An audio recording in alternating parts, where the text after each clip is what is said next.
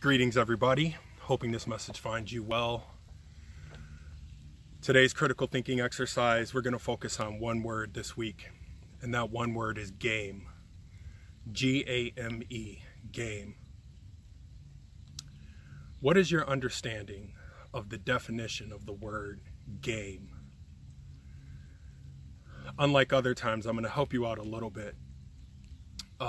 My understanding of the multiple versions of the word game are like some form of sport, like we'd call basketball a game. Running that example through, another definition of game is when you play that sport from beginning to end, like the game is over, first quarter through fourth quarter, at the end of the fourth quarter, that's a game. Game can also be like a trick or something like that. We'd say in Detroit, like running game, like playing games with people, being slick, being clever. And then on my way over here, another definition of the word game popped in my head as I almost got ran over by a deer, believe it or not, is we consider like animals to be game, like we hunt game. So I thought I'd do this video here, playground, playscape, jungle gym, whatever you want to call it, because life is not playing games with you. And I'm not exactly sure when is the point that you accept that and get in the game. You know, when I grabbed my bike this morning, I went down the stairs, went in the garage, grabbed my bike, open the garage door, look up, I see it's about to thunderstorm. All of that is just part of the game. It's an obstacle. It's an obstacle in the path, and the obstacle then becomes the path. You know, this COVID season we're in,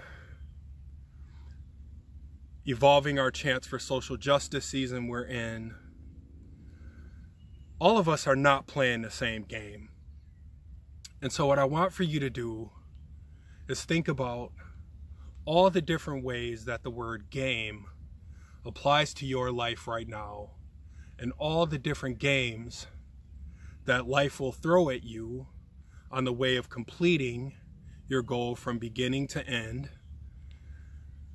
I want you to think about what happens if you do not take this game seriously. You know what happens? You become game. You become the person hunted. You become the person we conquered. You become the trophy we've mounted on the wall. So in this place, in this weather, on this day, I challenge you to not be moved, do not be distracted, do not be deterred by the games that life is playing with you. Because I want us all to win, which means I do not want you to be the game that gets conquered. Play the game, write the rules of the game. Do not be the game. No, this is not too deep. And I'm only saying that because I keep hearing that on these videos. And what I am offering to you is the ultimate compliment. You are not lazy thinkers. Practice the skill of thinking. So today's word is game. Be the game.